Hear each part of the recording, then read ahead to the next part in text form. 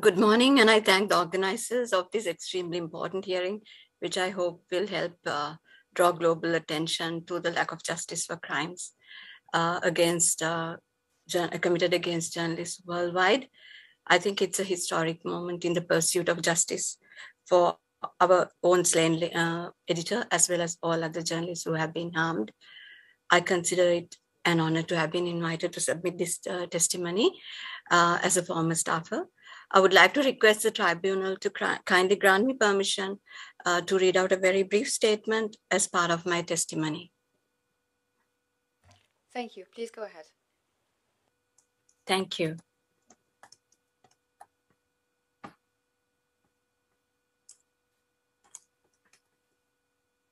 For many people, Lasantha Wickrematunge was a trailblazing investigative journalist, a force, a powerful critique of the establishment.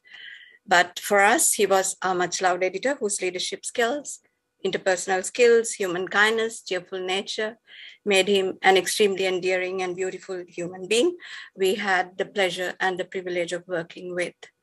He had an amazing network of human sources, an incomparable capacity to verify information, and the gift of a prosecuting attorney to complete his stories with great attention to detail that ensured nothing went missing in the stories he did.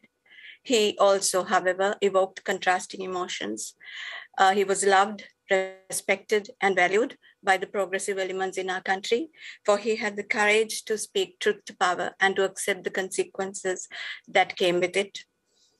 As much as he was loved, he was also feared and hated by some, which brings us to the purpose of this hearing itself. I'm sorry, Miss Handunnetti, can I please ask you to slow down a little bit for the translators?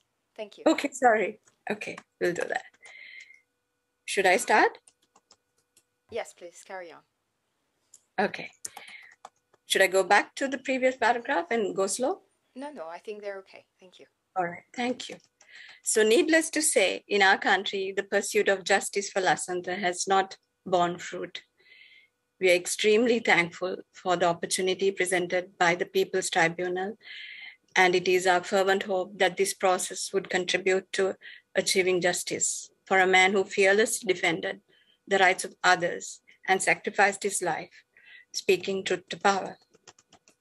When I interviewed him on 2nd of October 2008, I had no idea that it was likely to be his final interview as a journalist. I was compiling a media status report for the Asian Media Forum at the time, and we published this report with his quotes posthumously. In this interview, he also spoke about the role of narrative makers and also about embedded journalism. And these were the years of war, and we were moving towards the end of the war as well. I quote from parts of my interview notes. Journalists must be mindful of getting involved in dangerous narrative making. The question to ask would be, is it for the greater good of the people whose voice journalists are meant to represent? The government has crafted